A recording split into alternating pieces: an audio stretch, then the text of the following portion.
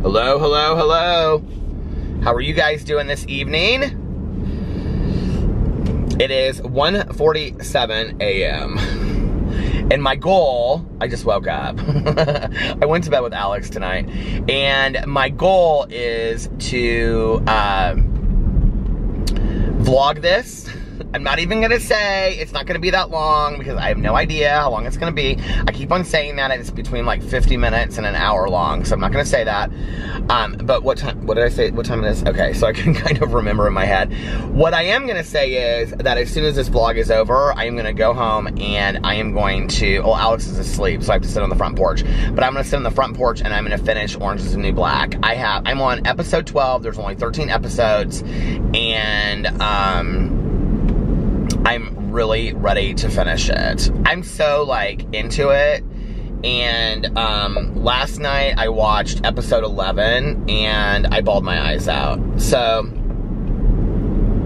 yeah, I'm ready to get it done and finish it. So I did not do great on my diet today, but I did make it to my personal training appointment, and she was so happy that I was there. She's awesome. I love her, but she worked my butt off. And tonight when I woke up like a half an hour ago, I'm so sore right now from having not worked out in forever. And she didn't even like, we did like the same 4 exercises over and over, but she had me like do like 20 reps of each one. I did just like these bicep lifts, and then I did a lot of stretching today. I think the stretching is actually what did it, because she had me do these lunges. Well, I guess, so I start off and I do like lunges, and I do like, you know, like rolling my arms backwards and forwards and some other stuff.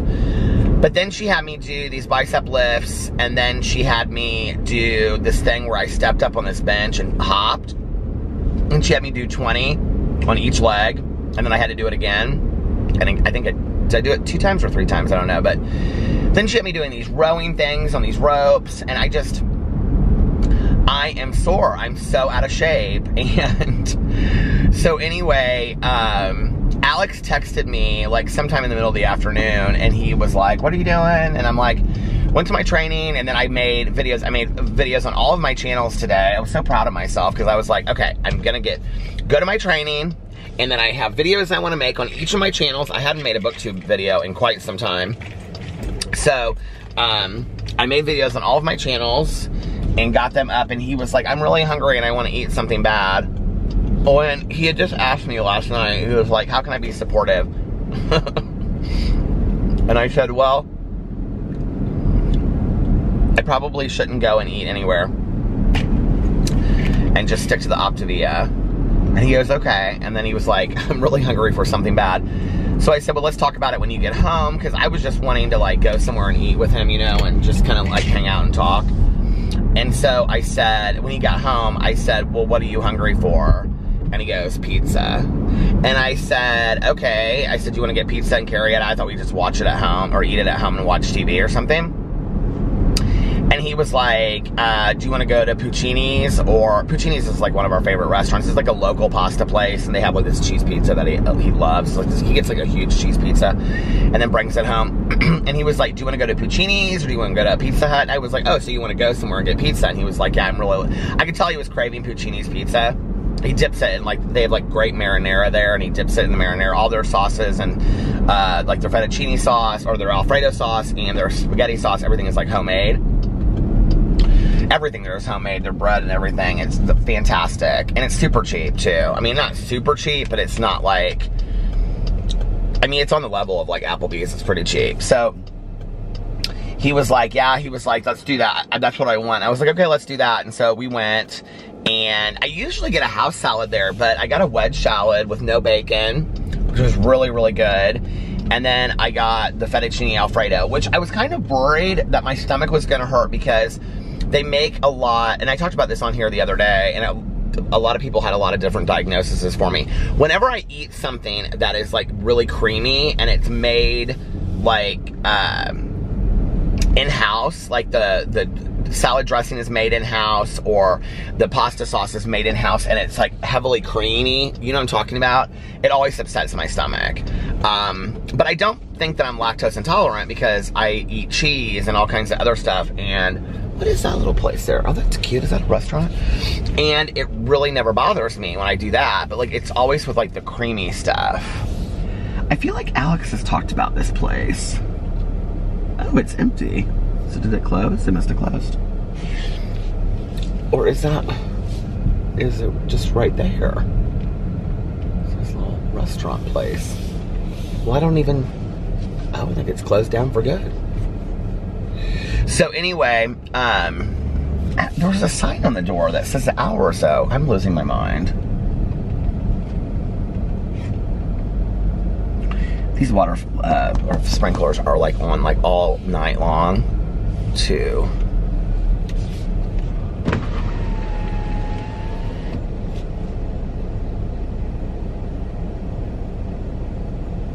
No, it looks like it's still open. Oh, that place is cute. Huh. I know we'll have to go there sometime.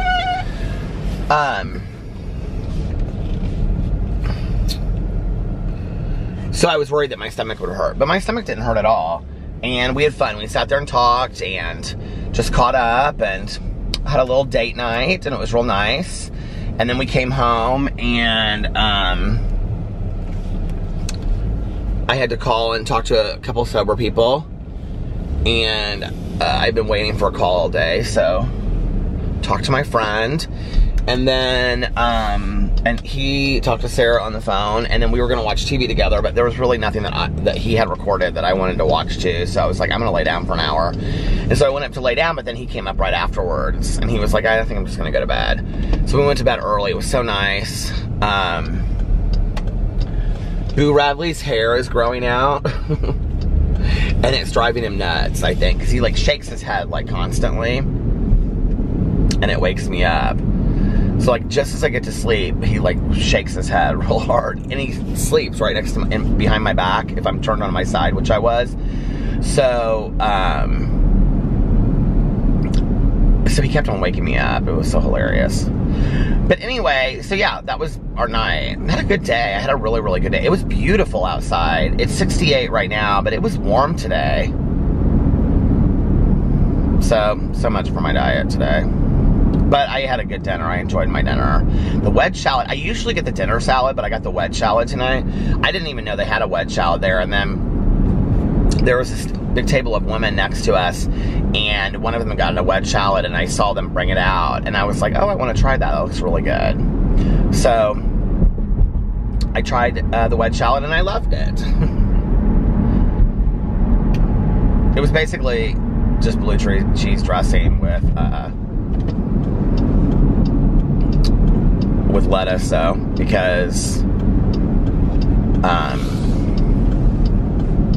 I didn't have any bacon on it, and there really wasn't anything else. I don't think there was anything else on it. Sometimes when you go, like, I like when they have the little cherry tomatoes and they have them halved. I love that when you go places and they do that. So anyway, yeah, that was my day. It was a good day. Good day. PB didn't really cough as much today. I think he coughed once or twice, but not as much as he, had been, which really worried me yesterday. He coughed was it yesterday that he coughed a lot, or the day before? It was yesterday that he coughed a lot.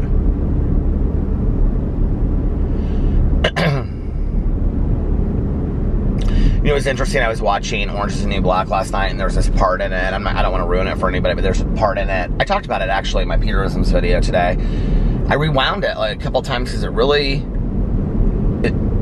I always get like messages from like pop culture, like songs or movies or whatever, about things to think about or whatever. I'm gonna go get a Diet Coke or maybe even a Dr. Pepper tonight. But there's a part where Piper, the main star, goes to this like event, and the person that she's with is like the speaker at the thing, and she's like, talking about it. And I'm trying to be really like vague about it, so in case you're gonna watch it, it won't ruin it. She's not talking about anything that really has to do with the show, but she is kind of talking about the condition of, anyway. But she says in there something to the effect of, like, when you stumble, you can't get, and I'm totally just like paraphrasing what she said, but basically when you stumble, you can't get stuck, like in the stumble, that you have to keep on putting one foot in front of the other, and you have to keep on focusing on hope. And I was thinking about that, you know, like, in my life and in my sobriety, and at times that have been difficult in my life, that I think it is about not getting stuck in the stumble, you know? Those aren't the words that they use, but, or she uses, I can't remember what she says, but, I think sometimes it's wanting to relive that over and over and over again, and I think sometimes to sit in it and evaluate, you know, whatever you're going through, no matter what that is, but at the same time, I think it's important to have hope, you know, like,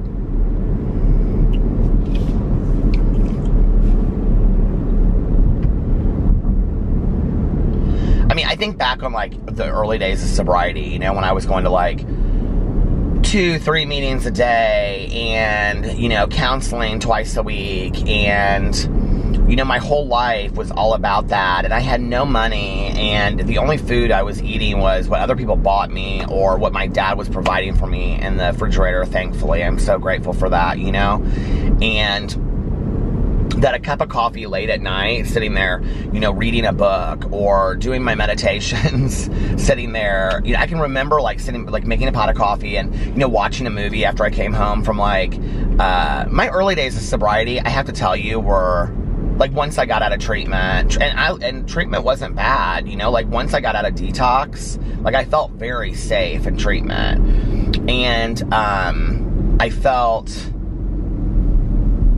I just felt incredible in treatment, you know, and, I started feeling healthy in a way that I had never felt before, and even though I was scared of when I got out, I mean, like, there was a good 2 weeks where I knew it was, 2 or 3 weeks where I knew it was, like, not going to be the next day. I remember when I found out that I was getting out, and I talked to my counselor, who is still a friend of mine today, and I said to her, I'm scared to go.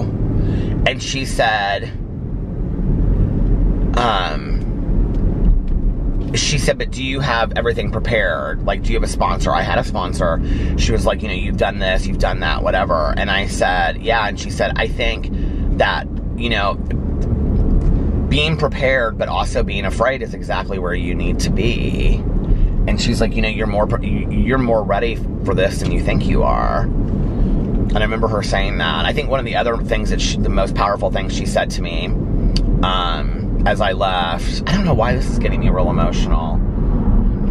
I've been, like, really, really involved, and I can't tell you guys about this stuff, but I've been really, really involved in recovery stuff lately, and I just, like, my heart is so, I mean, more so than I usually am, and I'm pretty active as it is, and so I'm just kind of saturated with it right now, and it's so good, and it's just really making me grateful for each moment of my life, you know, and just what I have today, and how it was just built on the foundation of my sobriety. And I remember my counselor, I was standing there, like, we had group, and I was getting ready, you know, she had signed off on me, so I was getting ready to get my stuff and to leave. I remember she stood there, and she, like, put her hands on my, you know, shoulders, and she said, you're gonna be okay. And I think those are really powerful words when we say that to people. You know, whenever I say that, like, in a vlog or in a Peterisms video, you know, people are always like, thank you for saying that. Like, I needed to hear that. You're gonna be okay. Like, you are gonna be okay. This too shall pass, you know? There's gonna be the better things that happen in your life. There's gonna be worse things that happen in your life, but you're gonna be okay, you know? And I remember she put her hands on my shoulders, and she said, this will be the hardest thing you ever do, but if you do this, it's yours and nobody can take it away from you, and it will give you an amazing life. And she was absolutely right. And I didn't really understand the power of those words at that time. You know, I don't think when people say things to us, we're like, I mean, today I hear people say things and I'm like, wow, that was a pretty profound statement, right? But, like, I don't really know the impact of their words until later.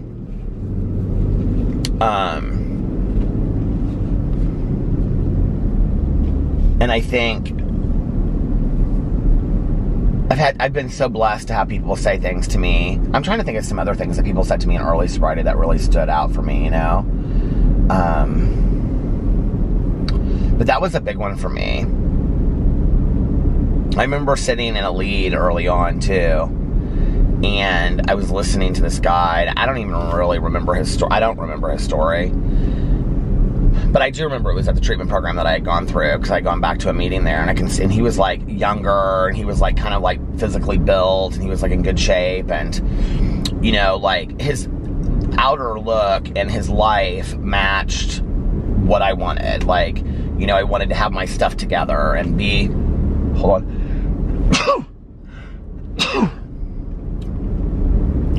One more? Yeah. Thank you. For those of you out there that said bless you and gesundheit.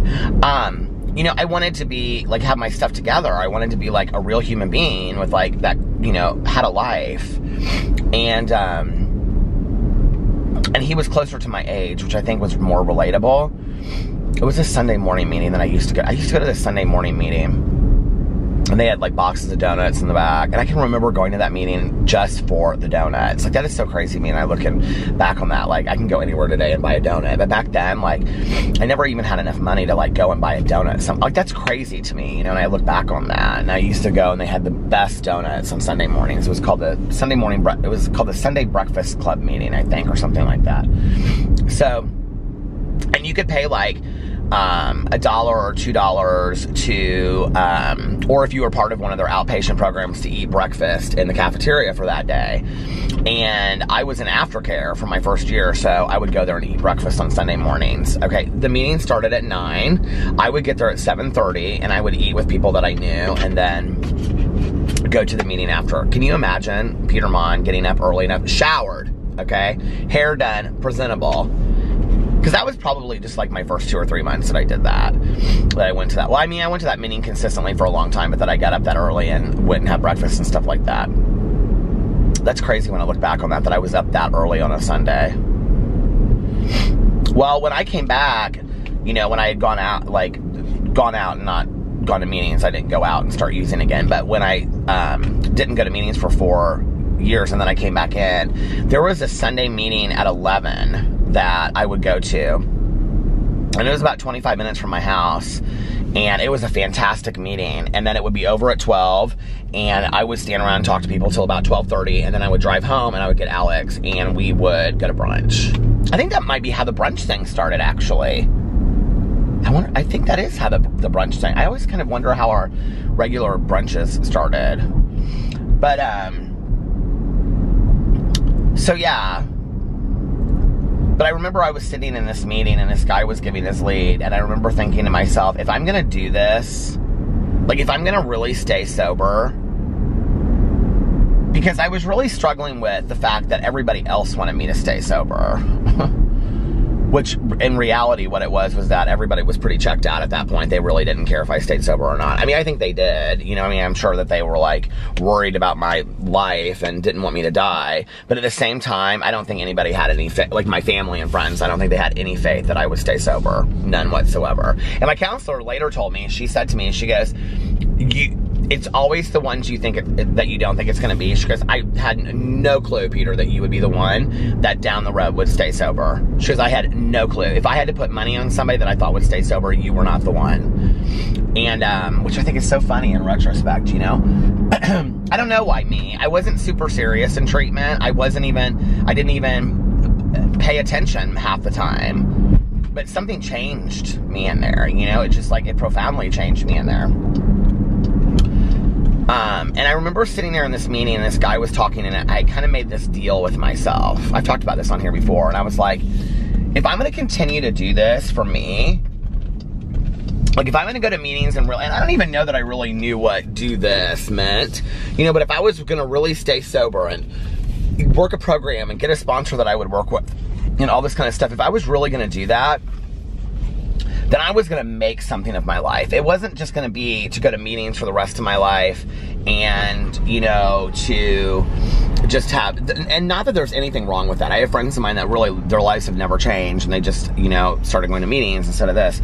But I was like, I'm not, like this, I want something out of my life. I want this to be, you know, a foundation for something.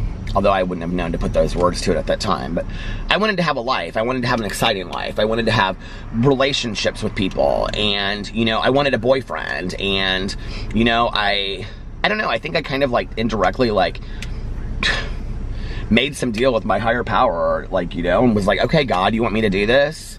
Let me have a life in response to that. You know, let me have a boyfriend. Let me have, you know, people that care about me. Let me have a life that I care about, you know? Let me have exciting, fun things to do. And I got that, you know? I was like, I'm not going to stay sober for the next 40 years and be just this boring person. Currently, we are closed for 30 minutes. Your system is down. Can you please try again in 30 minutes? Okay, thank you. Thank you so much, Monn. They literally just served that person in front of me. It's like they can see me coming or something. Ugh. Or maybe they didn't, because he's taking off too. I know he's pulling back around. I don't know. But I don't think it matters what time I come through here, their computer system always seems down. I'll just go to the other McDonald's. But, you know, I was kind of like, if I'm going to do this, and I'm going to live this life, and you know what's really, the interesting thing over it is, I looked back on it and thought I was, like, giving something up, you know?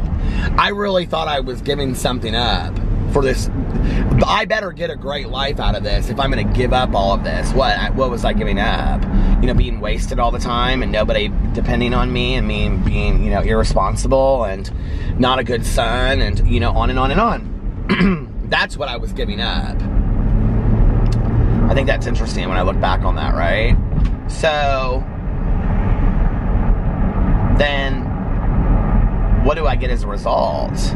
I get this unbelievable life, and I get this unbelievable way to look at life and to do inventory and evaluation, and I have, you know, a sponsor that unconditionally loves me and will challenge me enough when stuff is going on to say, all of this stuff that is going on around you that you're struggling with are all opportunities for growth. What is your part in this?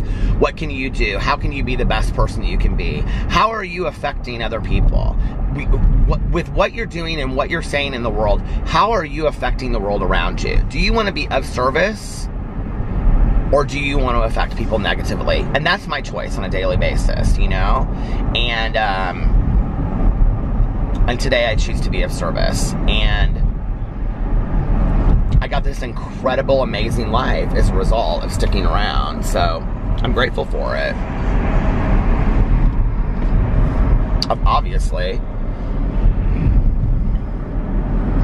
But I remember those early days, and to get back to what I was saying originally, you know, like, where am I at on time? Oh, it's going to stop here in about 25 seconds.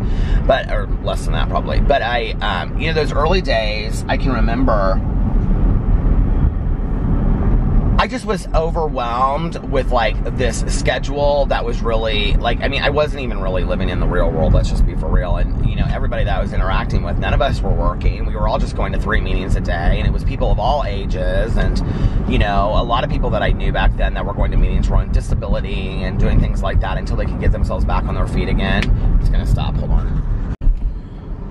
You know, and that was the majority of the people that I knew that were in early sobriety, but I was told to, you know, stick with the winners, which were the people that had more clean time, that had, you know, a year or more clean time and had their lives together. And all those people had jobs, you know, and that was what I wanted. I was like, I want to get a job. I want to get back on my feet. I didn't even really know that I wanted to go back to school at that point, because when I got right out of treatment, I was supposed to go back to school, and I started, and then I withdrew from my classes because I was like, I cannot do this right now. I need to focus on my sobriety. I really think, and thank God that I had my father to help me, because I really think that had I gone back to school right away, I don't think I would be here today. I really don't believe I would have been. Had I got out and, you know,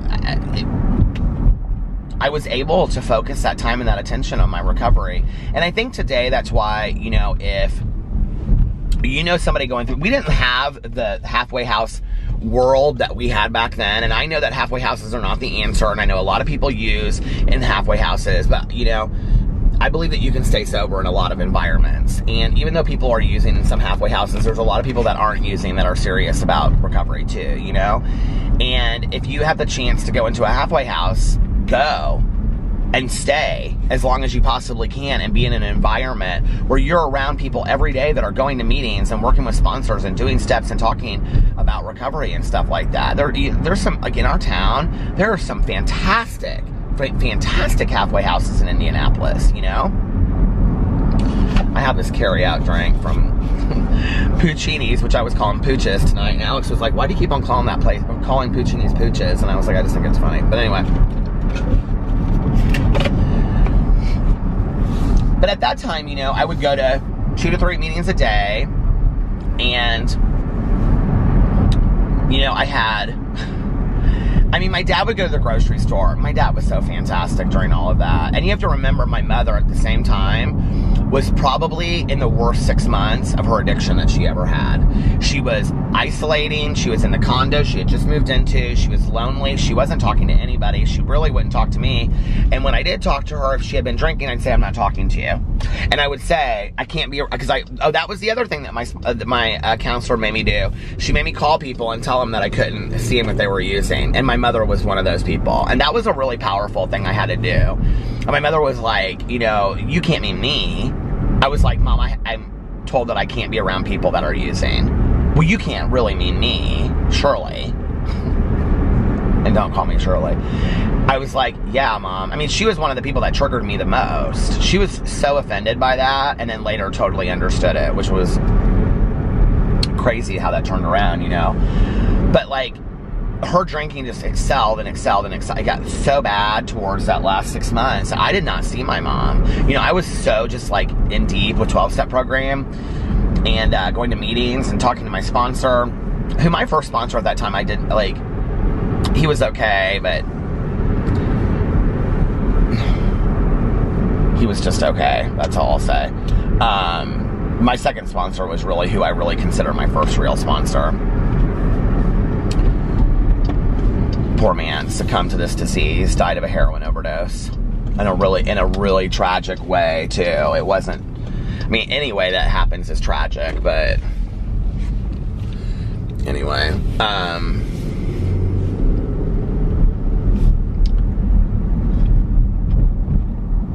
I mean, you think about that too, like,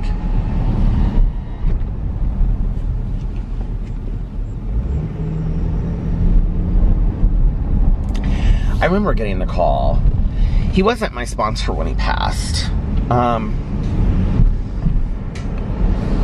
So what happened was, I actually have all of my change counted out.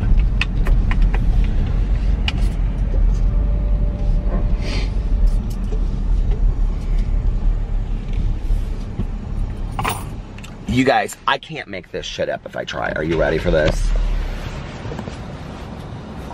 How may I help you? It says no Diet Coke. Do you still have no Diet Coke? Yeah, no Diet Coke. Okay, can I get a large Dr. Pepper, please? And what else? That's it. 109, second one.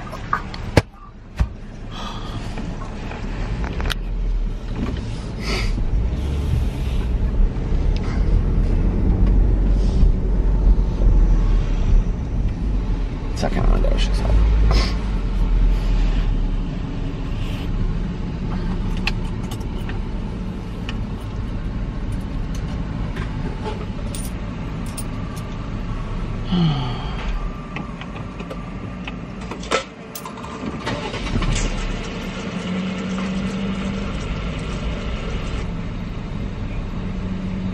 I'll finish my story in just a second.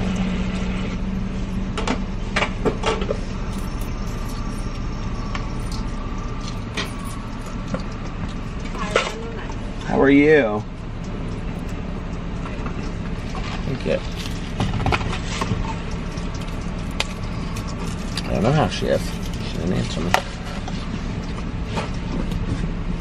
Thank you. Have a good evening.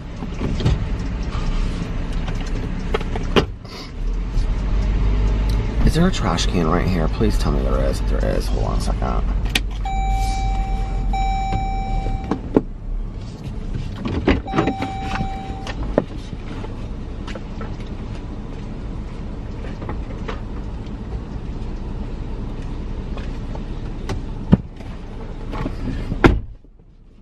So, I think I've told this story on here before. My belt is cutting into my... So, into my stomach. It's nice, isn't it? So what happened was, it was my... I think it was my 2-year sobriety date.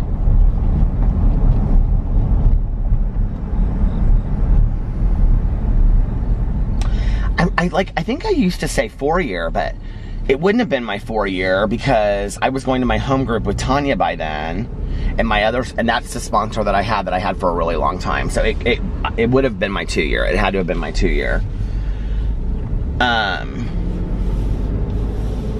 Right?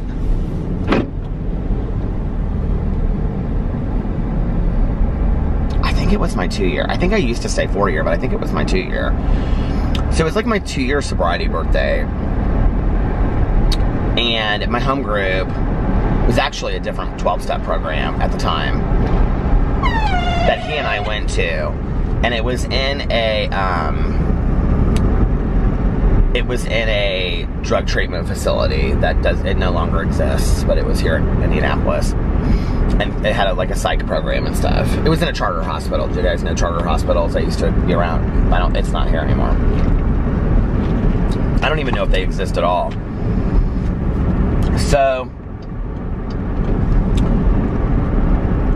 like every week that I went, like he wasn't answering my calls, and he and his wife had split up by that point. His wife was a friend of mine, and anyway, he just stopped coming. And then every week, it was like less and less people. Until I went in on my birthday week, and he was like, yeah, I'm gonna bring you a cake, and we'll show up, and all this kind of stuff. I'm gonna have to look at my coin at home, because I know which coin it is. It's this green and gold coin that he bought me specifically. And I have it with all of my coins. And it will, whatever year it is what year it was. I don't know why I can't remember that, but... So, he was like, yeah, I'll meet you and I'll bring you a coin and stuff like that. Well, he had been using it, and I didn't know that. I found that out later. And so, he didn't show up like the week before, and he didn't show up the week of my birthday. And I was literally the only person. Well, when you walked in, they would give you like the binder for the meeting and stuff. Now, I mean, mind you, I was early in sobriety. I didn't know how you close down a meeting. I didn't know if I didn't start the meeting. I wasn't like a secretary of the meeting. I wasn't the chair of the meeting. I wasn't anything at this meeting except for just somebody showing up. But since I was the only one, they were handing me the binder, right? And so...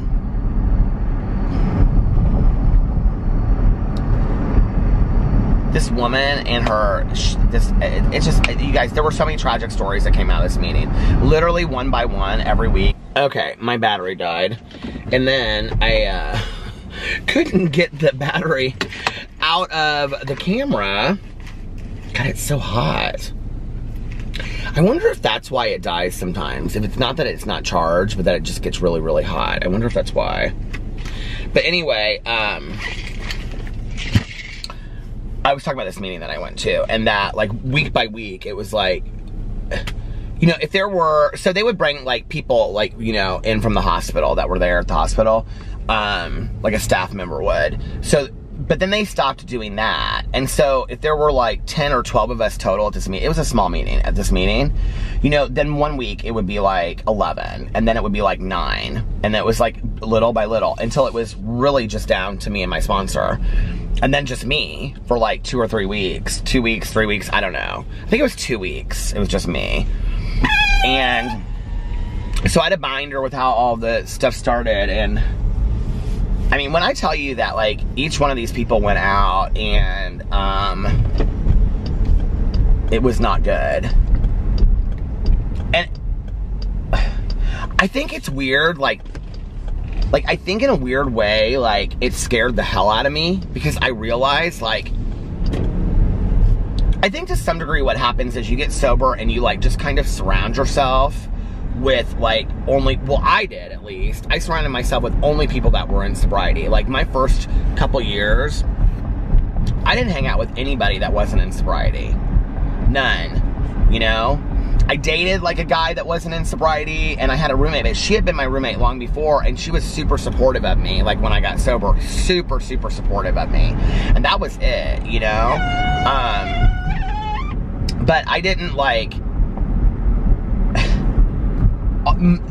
like 80 to 90% of my friends were all people that were sober and in recovery, right? So you live in this kind of isolated world. Well, when people start going back out and they go back out, and I think there are people that you're close with, people that I was seeing on a regular basis and talking to and hanging out with, I had a lot of friends in my early sobriety that went back out. I mean, a lot of them, I don't even know what happened to them, you know?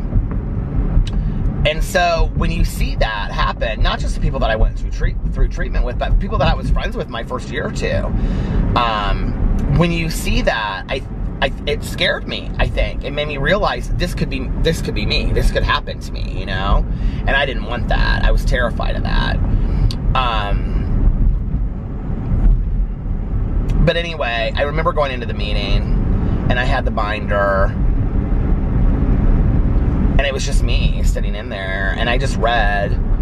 So I don't really want to get into this, but because it's like, you know, the traditions. But there's like ways that you start a meeting, and you go through and you say things, and basically you get to a point at the beginning where you say, you know, we celebrate days of sobriety. Is anybody celebrating? And then you go through the days, like, you know, 30 days, 60 days, on and on and on. And then, so I'm reading this out loud, and then it said, you know, it gets to the point where it says, does anybody have multiple years of sobriety? And I said, you know, my name out loud and how many years I had, and then I took a coin, and then I started the meeting. I look back on this, and I just think to myself, like, and I remember going home and, like, not talking to anybody about it, too. Like, just being, like, not really having anybody to talk to about it, you know?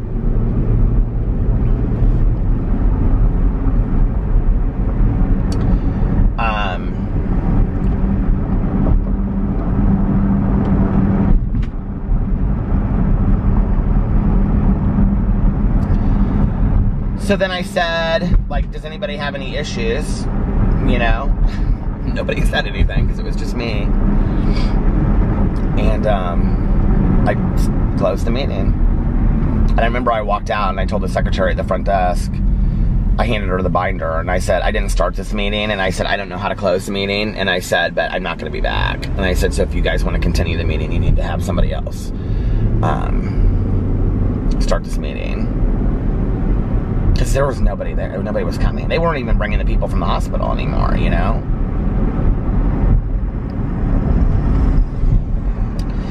I think in retrospect, I would go back and I would continue to go for a while, you know?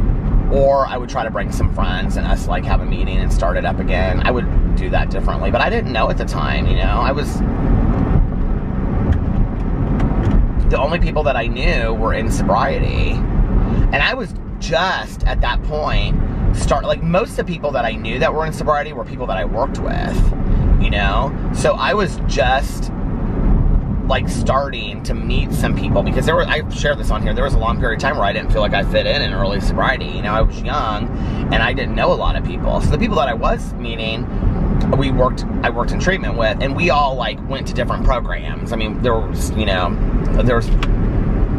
like now a couple different more on top of that, because there's Heroin Anonymous and stuff, but, like, there were at the time, like, 3, you know, major programs, you know, Alcoholics Anonymous, Narcotics Anonymous, and Cocaine Anonymous, and all of us that worked together, we all went to all different programs. Like, you know, Judy Smith over here, she might go to, you know, Narcotics Anonymous, and so might go over here to, you know, Alcoholics Anonymous, and somebody might go to Cocaine Anonymous, and so it's like we're all going to different programs, and so we weren't really interacting with each other, going to the same meetings, right? You know, but we were friends talking about sobriety. It was just a real lonely time for me after that, and then I didn't have a sponsor until I started going to meetings with Tanya, to her home group, and I got my sponsor that I had for a really long time. And let me just tell you, one of the most dangerous things that you can do in sobriety is not have a sponsor. I don't really know how I did it, in all honesty, but I went like at least like a year without a sponsor. I think. Maybe I had like a sponsor by name or something, but I don't think so. Maybe I did. I don't know. I know I'm supposed to remember everything specifically, but it has been 22 years since that happened. 24 and a half years since I've been sober. I can't believe I've been sober 24 and a half. I mean, if you had told me at any time in my early sobriety, you'll be sober 20 plus years, I would have been like, get the hell out of here. No, I won't. I would never have believed it in a million years.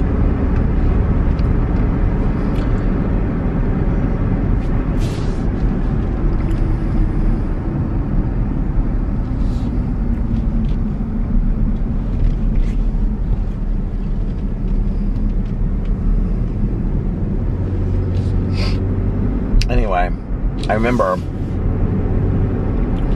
getting a call that my sponsor had passed. And like I said, he wasn't my sponsor at the time, because I do remember talking to my new sponsor about him passing. But I found out like it was like 2 or 3 weeks after he had passed. I think. Maybe longer than that.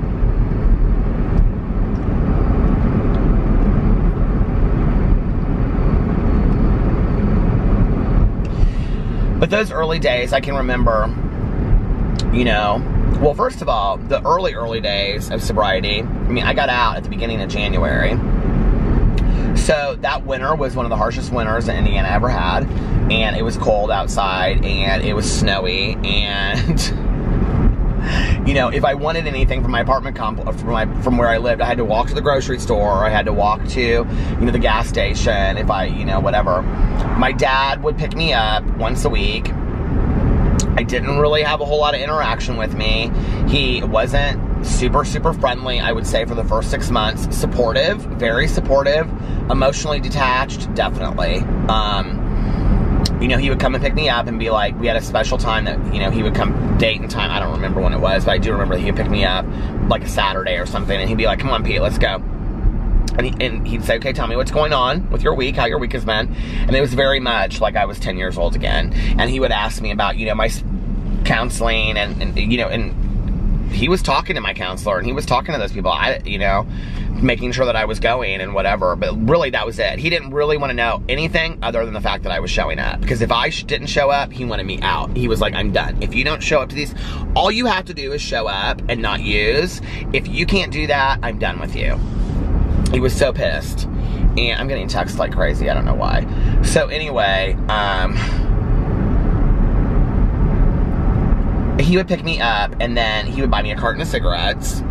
At the time, I smoked Camel Light Wides. Do you guys remember those? Do they even still make those? I don't know. But anyway, that's what I smoked. And then we would go to the grocery store, and he basically would let me get whatever I wanted. But, you know, my dad is very healthy, and he would focus on, like, we would go to the deli, and he would buy me really nice, like, turkey breast and ham breast, or, you know, and ham breast, turkey breast and ham, and then really nice cheese. Like, today, what would be like that Boar House, or whatever that's called, you know? And then huge containers of what was called creamy rotini. It was this pasta that my dad and I loved, and, you know, juices, all different kinds of juices that I had, and soda. And I'm gonna read this text in just a second, and soda, and, you know, coffee, and, you know, it was, and cookies. He would let me get, like, cookies and stuff like that, you know, and I don't know, it was just, and my stepmom would bring me, like, you know, a candle for my house, and I started taking pride in cleaning my own space. And I talked about this the other day with, like, making my bed and stuff, you know, but I took pride, you know, like, that first year in, like, cleaning my own space and vacuuming and making my bed every day and becoming a person of character and having food in my fridge. Oh my God, this is what I was gonna say, like, boxes and boxes and boxes upon boxes of macaroni and cheese. And I would make macaroni and cheese, like, literally every day with a peanut butter sandwich. That was, like, an orange juice or a glass of milk. That was what I ate every single day.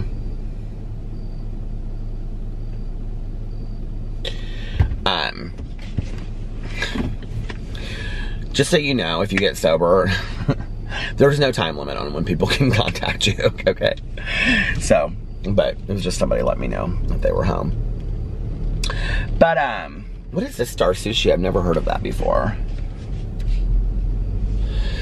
It was good, you know, and I think that's why today, like, making a cup of coffee in the Keurig or having candle waxes, like, it reminds me of those early days a little bit, you know? There's something to be said for all of that.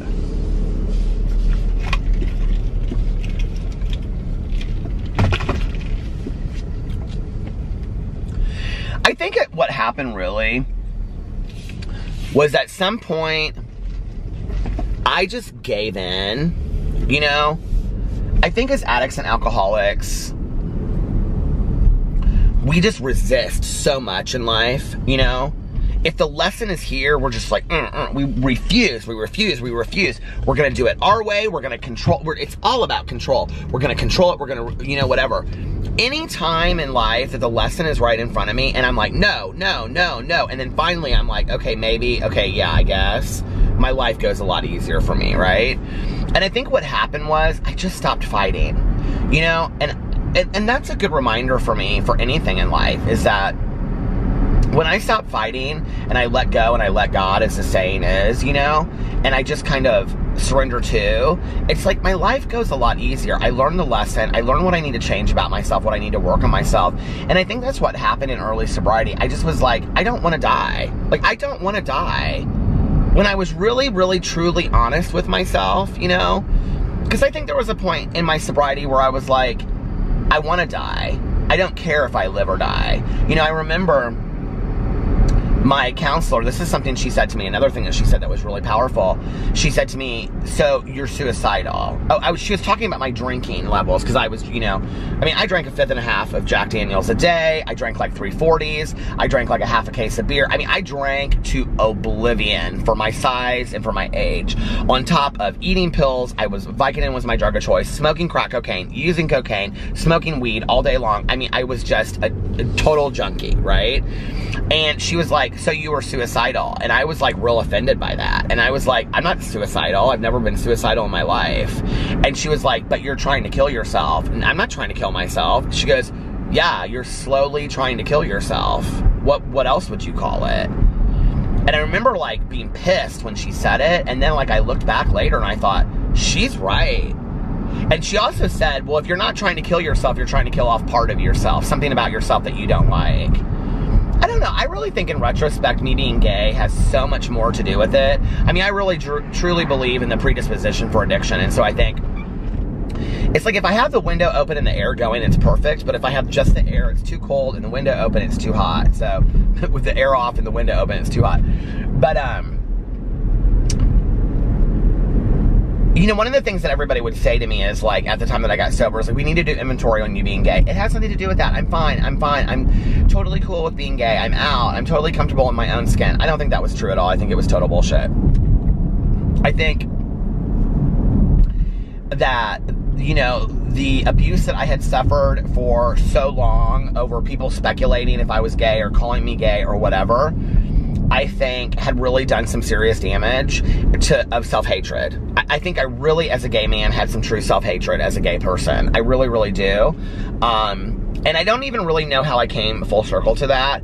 But, you know, when we want to talk about pride today, and I think this is an important discussion, and, you know, there's a lot of gay people that are sober that have gone through similar things as me. I mean, my story is not that unique. My story is not that unique at all to a lot of people, you know?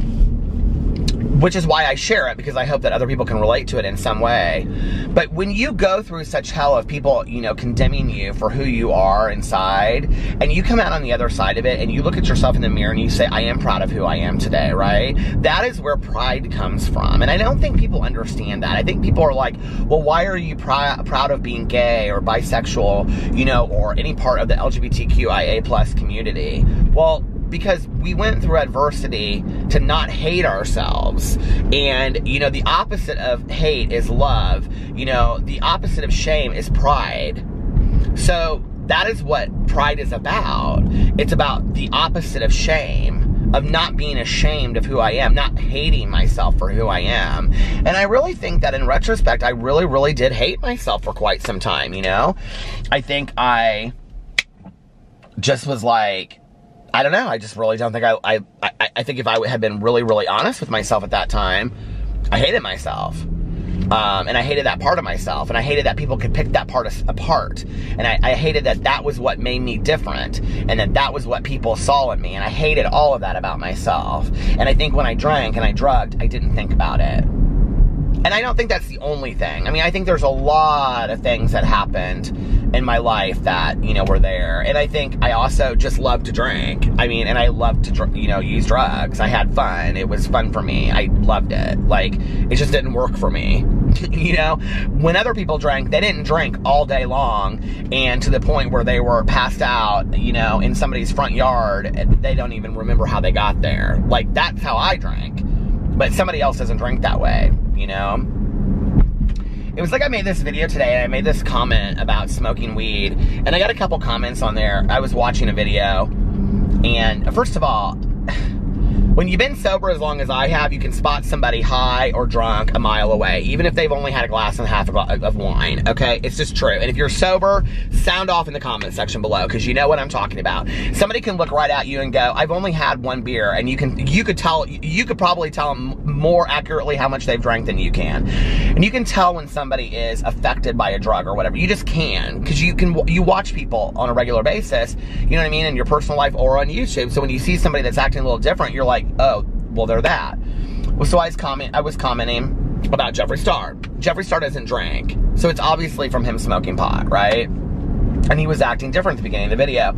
And all these people were like, you know, why do you care? Why do you care? Why is it? Because I said, I don't personally love watching somebody that's high. Just sit there. I don't. Like, I'm sorry. That's my prerogative. I don't love sitting around somebody that's drunk. It's not about the drug or the drink. I don't love to sit there and watch somebody slur their words on, you know, a pain medication. It makes me sad. I don't understand. That doesn't look fun to me. You know what I mean? So that's my prerogative. I don't like to watch that. And I got a couple comments about it, and people were like, well, it's legal now. It's legal. It's now, whatever. And I think that's the thing that, like that doesn't take away from me on the fact that I can't smoke pot. Like, when I smoked pot, I didn't smoke pot like maybe these people do, you know, where they can smoke a little bit and have some fun and whatever. Like, I smoked all day, every day, right? I don't know. I just don't enjoy watching that. Like, I don't. And even when I watch, like, recovery movies, like, people always ask, okay, this is a good one, because people ask me a lot on here, do you watch, what do you call it? Intervention. No, I don't watch Intervention anymore. It devastates me. It makes me too sad, and I think the whole show is fake. And I'll tell you why the show is fake. Is because that show's been on the air for about 10 years now, and how these people still know, after 10 years, that somebody following them around with a camera in from a TV show that they're going to offer them treatment at the end is whatever. I think they ought to just get on the TV show, do an intervention in the first 5 minutes, and offer them treatment, and show where it's at a year later. That's what I think. I don't think we need to follow these people around and be part of that sickness. It makes me sad. It really breaks my heart.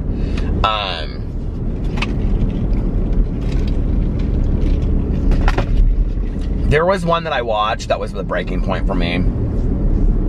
I've had several friends of mine in my life, and this is when I stopped watching it, and I don't know when this was, but somebody out there that's watching this has probably seen this episode if you've seen every episode of Intervention. And this wasn't even about drugs, but there was this one episode, and the girl was bulimic, and her husband would leave for work in the morning, and I don't remember if she got help or not, but I just remember watching it, and I thought to myself, I feel like this show is like part of the problem a little bit, even if they're offering people treatment at the end. And the reality is, when you do the follow-ups on Intervention, because I would follow up, and I would like watch the follow-up shows and stuff like that, and there was like, they would tell you at the end, you know, what happened, and then you could like find out later on the website. Do you guys know about that? Okay. And was that a different show? No, that was Intervention. I was gonna say, is that that one recovery house one, or was that, I think that was that. the rates aren't really great with success. But, you know, I don't know if you know this, but the rates of success with interventions aren't really great anyway. And 9 times out of 10, people just bolt. They can't handle it and they leave.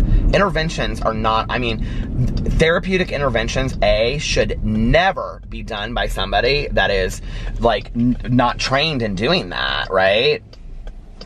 And B, I don't know, it's just, it's scary to me. So I was watching this one intervention, and I will say, like, the counselors that they have on there and they are trained interventionists that are on there. Like, that one woman, she was really good. And there was another guy that was really good. And, but you never know how it's gonna go. I mean, when it's a TV episode, we're watching it and thinking we don't know how it's gonna go, but they know how it's gonna end because they've already put the TV show together, right? So it was this one episode, and it was this woman, God love her, it made me so sad. And it's why I don't watch that show Hoarders, in all honesty. That show Hoarders makes me really sad too. And so she had like an infant child. Like, the child was like 1 or younger than that or something. It was like young enough that it really wouldn't have known what was going on, like, to report back to, like, you know, its father or whatever. And her husband would leave, and she would get in the car, and she would take her one child to school, and then she would have her other child in the back in a car seat, and she would go through McDonald's, and she would eat, like, all this food at McDonald's, and then she would go home, and she would puke in these Ziploc bags, and she kept them in the closet, and she would hide them in the closet, and then when her husband was gone or asleep or something, she would empty them out in the toilet. And I remember watching this, and I thought, and this was like on the heels of me, maybe it was the same episode, because you know how sometimes they would do like 2 separate episodes in the same. It was this girl, and she was chasing dope, and her mom was buying her dope and heroin. And there was this scene where she was like in a car, and they were like, and her mom was like, she was like, you gotta buy me, I'm getting dope sick, I'm getting dope sick. And her mom was like, no, I'm not gonna buy it for you. And then her mom, like, said something to the cameraman and was like, well, I'll buy it for her, but only if you guys turn off the camera and don't put me on. It's gonna stop, hold on.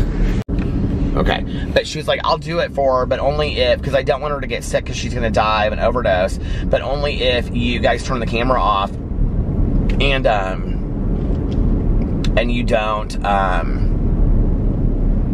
what do you call it? And you don't record me doing it. And they turn the camera off and let her do it. And I understand that. You know what I mean? Like, this isn't my first time at the rodeo. You think I've never met family members before that have bought drugs for their family, for their kids, for their spouses, because they're so afraid of them not loving them or ended up dying or going into withdrawals? Do you not think that I don't know family members that have paid drug dealers, gone to drug dealers' houses where they're holding a gun to their head and it's somebody's grandfather and they're paying their drug debts for them? You think I haven't heard these stories from the grandfathers and the kids? And you know what I mean? Like, you think I don't have friends of mine that have put themselves in that situation? You know, friends of mine that have put their spouses, and, you know, like, trust me, I have. You know, I get it, but it breaks my heart. It makes me sad, and I don't know. I think there's maybe a different TV show that we could be putting together out there instead of having to show that. So no, I don't watch Intervention anymore. I see the reality of what drugs and alcohol do. I see the stigma that we still carry to this day as being alcoholics and addicts. I see the societal perception of addiction in our country. And I see the continued lack of, you know, assistance to dealing with that, as well as mental health. And I'm, you know, if you watch my channel, you know, and we've got to start getting funding and appropriate treatment for addicts, alcoholics, and people that have mental health issues. I mean, it's really scary to me that there are people out there that are suffering. You know, there are, like, let's move this aside from addiction for a second and take it away from that. You know, how many friends of mine that are also addicts and alcoholics, but have been misdiagnosed for years and years and years, you know? And then all of a sudden, they go and they see this doctor who's like, you have been misdiagnosed, you know, for 15 years and on the wrong medication for that. And so then as a result, they're trying to self-medicate. And then you got family and friends that are like, if you loved us enough, you would just stop using. But they're self-medicating because they don't know how to deal with the mental health issue. It just breaks my heart.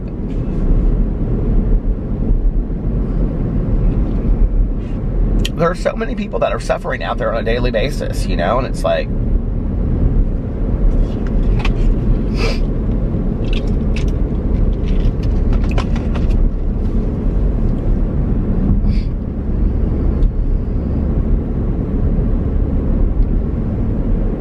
I literally now get like messages, you guys, daily from people who are telling me about their family members that are addicts and alcoholics. Literally daily. I probably get 20, you guys. You know, across all of my social media platforms like DMs and then emails and stuff like that. And I don't even really know what to say. I have a friend of mine right now that I know is going to probably die from this disease. And,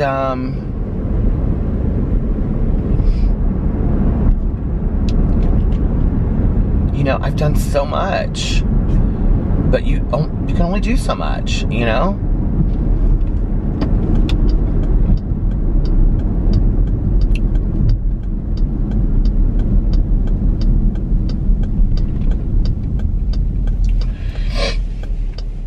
And I think that's why, like, it's really, really important for me to get on here and show you guys that this is what sobriety can look like, you know, and I'm not talking about YouTube, okay? This has nothing to do with YouTube. This is what sobriety can look like, that you too can get through a parent dying and you're gonna be fine. You can get through weddings and you can have an amazing time at weddings and trips and you don't ever have to drink or use. And, you know, you can go get fountain pops with your good Judy and have a good, I mean, my God, I can't tell you how many messages I get from people that are like, I wish I was your good Judy, I wish I was your good Judy. I mean, like, that's so silly, right? That, like, I don't know, something so small. You can have that too. You can have a friend that you drive around in a car with and get a fountain pop with, right? If you struggle with all of these issues. I just want people to know there is life out there after the drink and after the drug. But you gotta put it down, you know? You have to. Because it's not gonna get any better.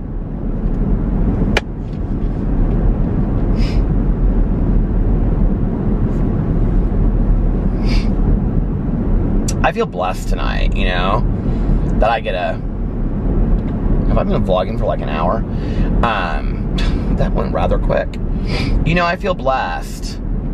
Every day I feel blessed, but tonight I feel especially blessed, you know, when I think about, okay, I'm gonna go home and I'm gonna eat my popcornopulus, because I already blew my diet, popcornopulus while I watch Orange is the New Black, you know, and, that's how I'm gonna settle my day, and then, you know, get into my bed with my fan, and which is my priority, and, you know, my fan, my man, and my dogs, and that's how it is, you know, and start the day over tomorrow. And the fact that we have, you know, candle waxes that have smelled up our whole house, and our house smells like fall, and I have mums, and do you guys want to see my mums? Oh my God. Okay, well, I'll pull in here somewhere and I'll show you, but that I have mums and a pumpkin on my front porch. You know, I mean, it's silly stuff like that, but it makes me really, really happy. I don't really want to pull into this strip mall because I don't really know what that strip mall is, so I'm not going to pull into that strip mall. I'll show you I might have to buy some more mums.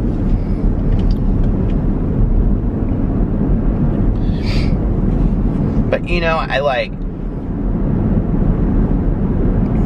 Alex and I were talking about that tonight, you know, just this life that we have that we just never knew. How grateful we would have to have such a simple life, you know, and be so blessed for, you know, I said to him, I made some comment about, I was talking about the dogs, and I said, you know, they don't run away. I said, past the barking, because that really is it. Past the barking, like, they're really good dogs. And I said to Alex, I said, we have 3 of, like, the best. I mean, we really do. They're so sweet. You know, they're just so, so, so sweet. They're so well-mannered. They're so good. And I said, besides the barking, like, they're great dogs. And he said, you know, we do. We have really sweet dogs. We're really lucky, you know, to have that. And, you know, we have a home that we don't worry about where we're sleeping tonight. And we're able to go out to dinner or buy snacks or have food in the refrigerator, you know?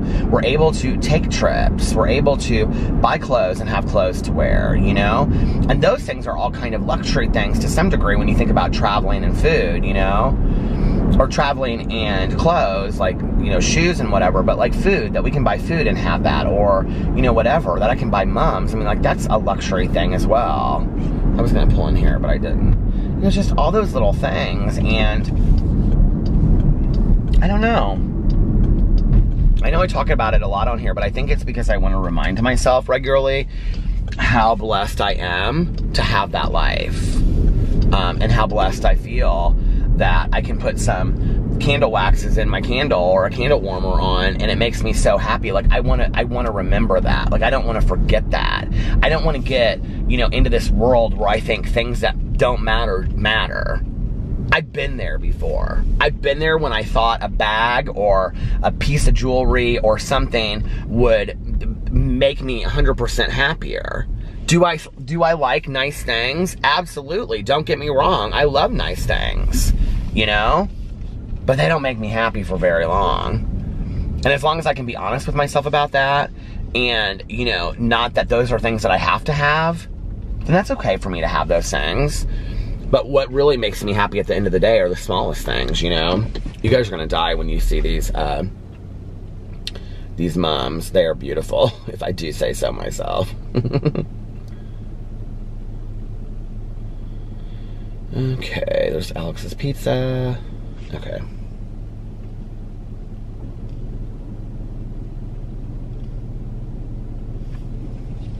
Oh, shoot.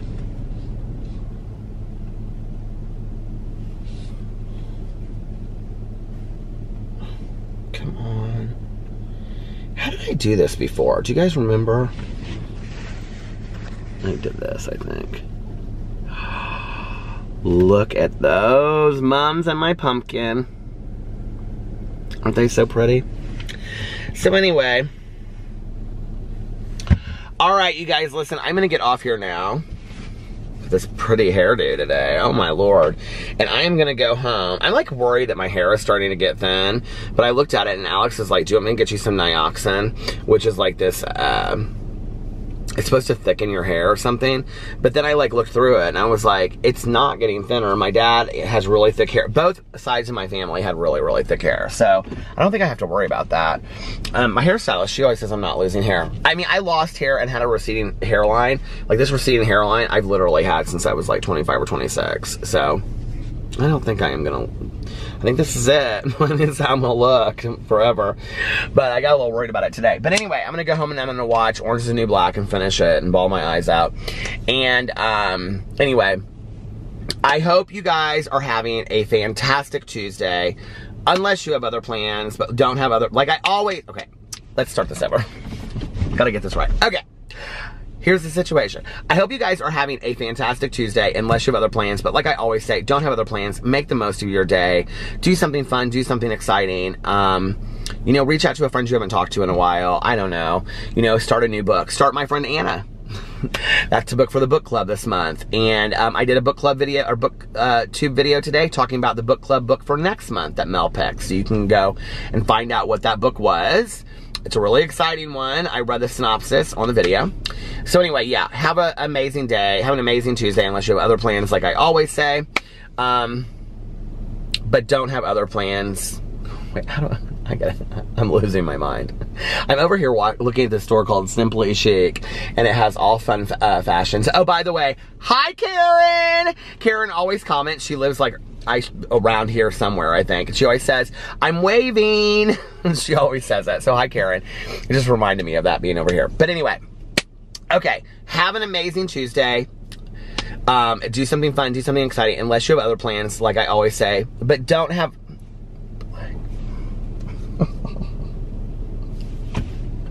I've only said it 900 times now. I should know it, right? Have an amazing Tuesday, unless you have other plans. But like I always say, do not have other plans. Make the most of your day. Do something fun. Do something exciting. Reach out to a friend you haven't talked to in a while. And if nobody else has told you this today, I love you. Look in the mirror every single day and tell yourself, I love you. Validate yourself. You are valuable, and tell yourself good things about yourself. And yeah, let's work on building ourselves up today, okay? And most importantly, letting somebody else know. This hat is not wanting to sit on my head correctly.